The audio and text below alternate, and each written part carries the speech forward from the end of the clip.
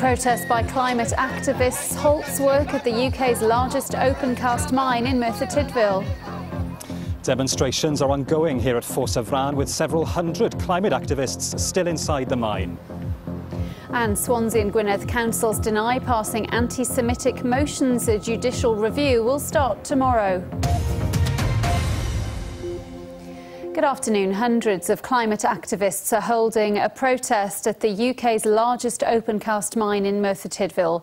Work at the Ffos-y-Fran site has been halted and police are there. The campaigners are calling for more focus on renewable power and green jobs. One small group have chained themselves to heavy machinery. Our environment correspondent Stefan Messenger is at the site. Stefan. Yes, Rebecca, we're outside the main entrance to Ffos-y-Fran itself, where you can see demonstrations are ongoing. The weather's turned a little for the worse. But the group behind today's protests say there are still some 300 activists inside the mine itself. It's a mass trespass, calling for an end to coal extraction across the UK. As the sun rose over their makeshift camp alongside the Ffos-y-Fran mine, these climate campaigners set off for what they called a day of mass action. A smaller group had gone ahead, entering the site and chaining themselves to heavy machinery. Usually the mine behind me would be a hive of activity, with trucks and JCBs going about their work. But as you can see, today, for a few hours at least, it's fallen silent. The protesters have halted operations here at Ffos-y-Fran. No new coal! The main entrance was also closed off by demonstrations. It's all in response to plans by the owners here for another open-cast site in nearby Nantllesg. We grew up here.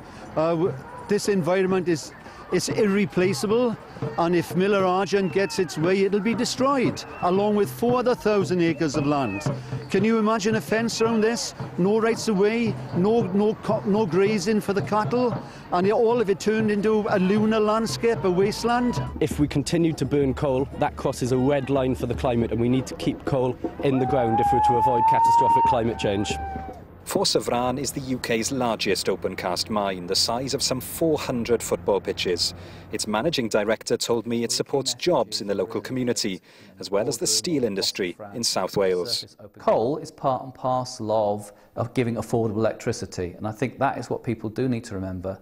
And what we want is a balanced debate between climate change policies, which we all recognise are important, but also affordable generation and supporting our own industries. Those protesting, though, are urging politicians to call time on coal, timing their protests so that it falls days before local and national elections across the UK. They say they plan to occupy the mine for some hours yet. So the latest we've been told is that there are still some 300 protesters inside the mine itself. They say they plan to remain there for the rest of the working day. There have been a large police presence here as well, a police helicopter whirling above us, but so far the police say there's been no disorder. Back to you. Stefan, thank you.